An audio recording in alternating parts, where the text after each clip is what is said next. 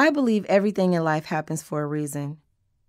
You are meant to be wherever you end up and whoever you become. I was meant to be Tionne T-Boz Watkins, a singer, dancer, philanthropist, creator, writer, daughter, mother, sister, and friend. I spent much of my life in TLC, the world's biggest selling American girl group of all time. I hear our songs like Waterfalls and Creep playing all the time. They're songs that people refer to as timeless and iconic, which is an amazing feeling. Together with Rosanda Chili Thomas and Lisa Left Eye Lopez, I created a legacy with TLC. We broke new ground and took down old barriers. We sold millions of albums and inspired millions of fans. TLC has been an essential aspect of my life, but it's only one part of it. Behind the scenes, I've experienced so much.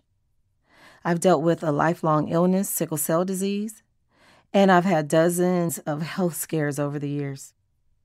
I gave birth to my daughter Chase against medical odds, and recently adopted my son named Chance.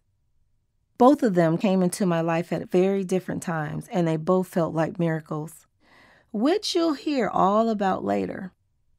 I'm raising them as a single mother, just like my own mom.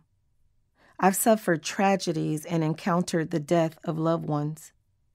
I've become a strong, independent woman who refuses to back down. Over the years, I've learned that there's an upside to everything. You might think your story is the worst and that no one can relate, but there's always someone who's going through the same thing as you, if not worse.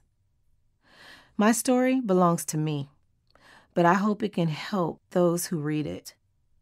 I hope that my ups and downs and my struggles will make you feel like you're not alone. If I can survive, I know others can too. I feel like all my hardships and all my pain have happened for a reason, whatever that reason is. Living with a scary disease has made me a fighter. It's taught me to push forward and look for the positive things in life. Maybe I've gone through all of this and learned these lessons so I could share them and make a difference. Maybe, as you read this, my story can help you.